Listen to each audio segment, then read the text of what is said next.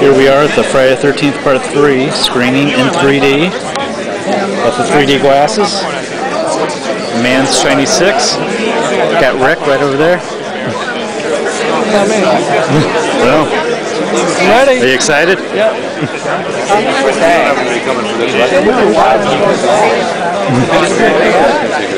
Oh, okay. No, you can have the seat. Oh, no, I don't want to walk up and down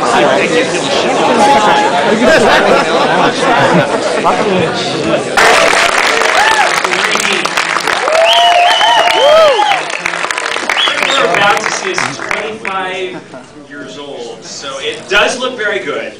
The 3D looks amazing.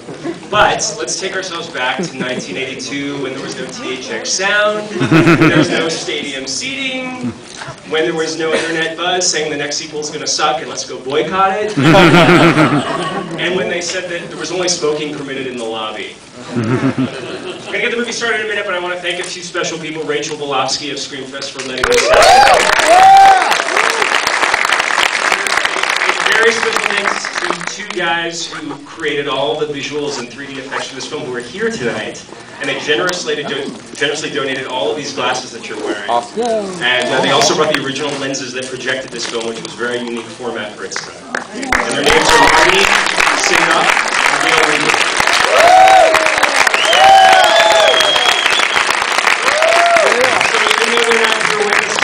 We want to say a shout out to Steve Miner, the director, and director and producer who really created a living legend and a modern horror icon with Jason Voorhees. Larry Zerner, who's my very good friend, who's really the inspiration. We call him Larry Light, which I think you'll understand once you see it all, and then see what it looks like today. And actually, I do have to say, without Larry, hey Larry, without Larry, Jason probably never would have found that hockey match. And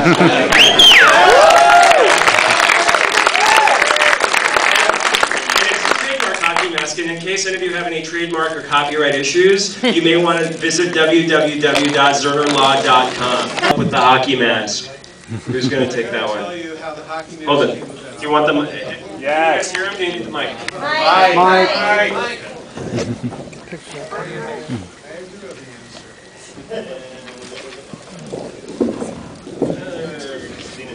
The real story about how the hockey mask came about was I'm from Buffalo, New York, and Frank. Do I really have to sit here? All right, how the hockey mask came about. I'm from Buffalo, New York, and Frank Mancuso was my next door neighbor in Buffalo, New York. And we were hockey fanatics, and whenever the Sabres came to town, we used to invite him to Paramount Pictures, and we played together, and we had a Paramount hockey team. And the day that the makeup test came about, we really didn't know what Jason should really look like, but we had to come up with some kind of a makeup test in 3D. And I had my hockey mask there, and I just said, why don't we put it on just for the test and see what it looks like. And I only wish that I had registered the hockey mask, because every Halloween, that's all I see. So it's because I love hockey. And somebody said, if I came from Detroit, Jason would probably be wearing a basketball in his head. So.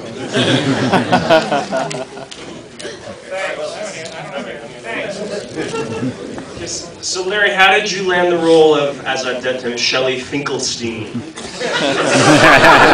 And tell us what you're up to today. I literally got this role. I was standing on a street corner in Westwood handing out tickets to the screening of The Road Warrior, and these people came up to me and said, "Are you an actor?" And I was like a struggling actor, like everyone in LA, and, 18, and I go, "Yeah, I'm an actor." And they go, "We wrote this movie, and we think you'd be perfect for it." That was Marty Kitcheser and Carol Watson. They wrote the movie. It was like geeky, fro, fat, you. And we know she was only 10. 10 going on 11. I was almost 11. Well, first I have to say I haven't seen this movie in 25 years. First time in 25 years. And you know, I can't imagine why I gave up my acting career. I had so much potential. I actually worked, from a showbiz family, and I did my first commercial at 2, and worked my entire childhood. And I was a student at UCLA at 10, can you imagine? And my mother was my agent and said, hey, they're casting a movie, why don't you go? Oh, Mom, I'm done, I'm in college. No, you should go. Well, I went and I got it, and it was so much fun. It was just a blast making the movie. And it was really the last thing I did as a child actress. And I went to college and got a degree in journalism, and I've been a broadcast journalist ever since. Oh, the test scene. That was amazing. That was incredible. First of all, they had to create a replica of my upper torso, which was kind of bizarre. And it took, because it's 3D, it took hours to film that one little 3-second shot. Hours to set up the lighting and the makeup, and they had to do the makeup just right. Excuse me, you were worth it. Thank you. They attached the replica torso to my neck, and they didn't want the line to show. Anyways, it took hours and hours, and it was quite the scene. It was actually fun. You have no idea what it felt like lying underneath the hammock. No. Shooting the scene of it going through the window, I was very glad I was not a stuntman on that night. Because at that point, my character was dead, so he had to be projected through the window, so they had this air ramp to launch a person. So they bring the stunt guy out, and they pull the window out of the frame, so it's an open frame, but he keeps hitting high, and he gets low. This was way before I was a chiropractor. They could not have paid me enough. I mean, whatever they paid that guy wasn't enough. So then I just went and laid on the floor. Brooker.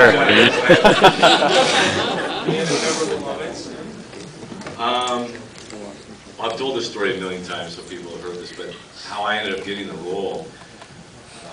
A friend of mine had been on the casting call and said, oh, you got to go meet these casting directors. Bill Lytle, they're just the nicest guys, which I don't know with the case. And so I went in and I read for actually the part of Shelley. I went into that role, and they go, no, you're not right for that role at all, but you're absolutely right for the lead. Can you come back and meet the producer and the director? And as I'm walking out, they said, by the way, you know, this guy, he lives up in the mountains, he's like a carpenter or whatever, so don't wear nice clothes, you know. Because everybody had been coming in slacks and so forth. And so I came in the next day and I had work boots and blue jeans and a work jacket, and I carried a couple 2x4s and a skill saw. And I walked in and Steve Miner and Frank Mancuso Jr. were there, and they just loved it. They just ate it up. And so then a few minutes later they're going, by the way, have you seen part 1 or part 2? And I go, no, I'm not really into that, you know. And they look at each other and go, I just started laughing. You know? And kind of made them your own. What was your approach to playing the character? What, if anything, did Steve Miner tell you that he was looking for? Steve Miner told me absolutely nothing. He said to me, do never come up to me and ask me what your motivation is for this scene, because you have no motivation. You are just a senseless killer.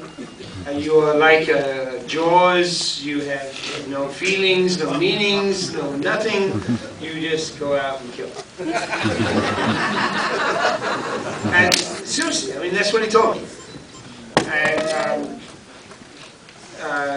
studying acting most of my life and growing up in theater and whatever, I didn't necessarily buy that, and I tried to put a meaning and a character to the character.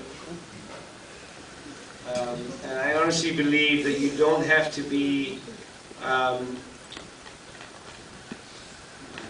do I explain this? And I was the pot smoker. Come on. Think. You don't have to talk to be an actor. You know.